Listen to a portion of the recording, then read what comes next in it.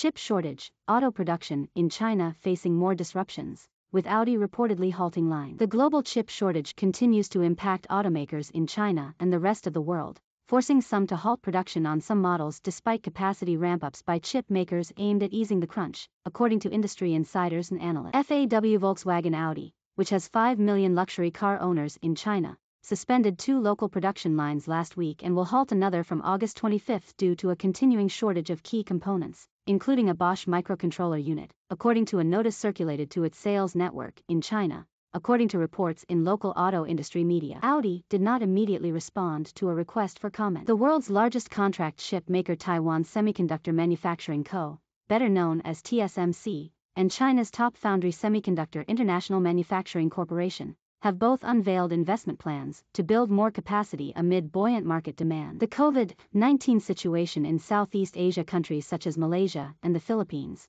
where chips undergo the final assembly and test phase, has disrupted supply chains further, according to a report from TrendForce.